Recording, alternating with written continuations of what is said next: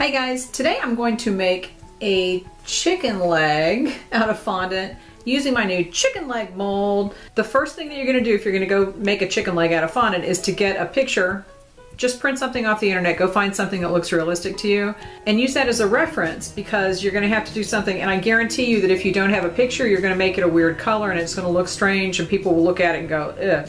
You want people to look at it and think that it's real. So let's get started, and I have a few different colors of fondant here to set up and I'll show you how I'm going to mix them up. All right, so the first thing I wanted to do is, obviously you have to get the right color. So I'm looking at this and it's very orange, and I was thinking for some reason that it was going to be more, I don't even know, like more yellow and brown. I don't know, but it's very orange. So this is orange, brown, and yellow. And I think I'm going to start out, based on this picture, if you look at this, there's a lot of, like the lighter color is more yellow, and then there's orange, and then the darker color is brown. So I think I might actually just put a little bit of brown in it, and then I'll dust the detail color, like for the shadows and stuff, with some petal dust once I get it all set up. So I'm gonna make this mostly orange and yellow with a little bit of brown. So let's get started mixing.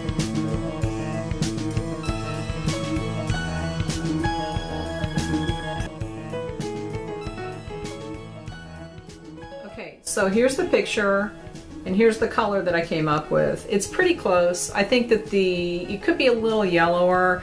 You know, there's a lot of, the highlights on here are kind of more yellow, but I can do that with the petal dust. So I can do that and make some darker places. I ended up using less orange than I thought. Red is a very strong color, and as we know, red and yellow make orange, so you have to be careful, and I just used a little too much. So I pulled a whole piece of that off.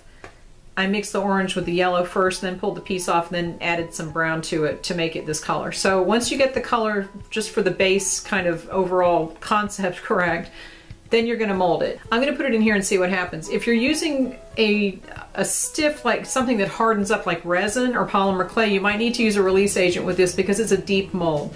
And I did tear this when I was taking the resin piece that I made to make the rest of the molds out of it.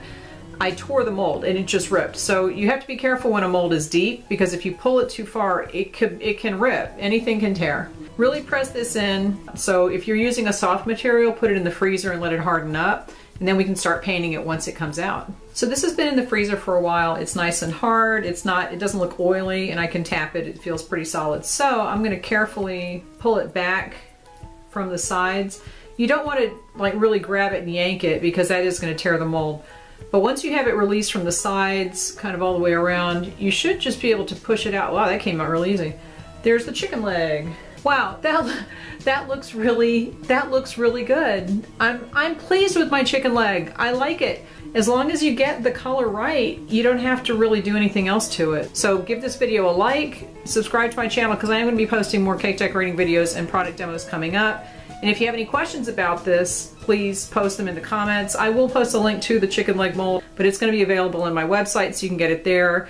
And I will talk to you guys later.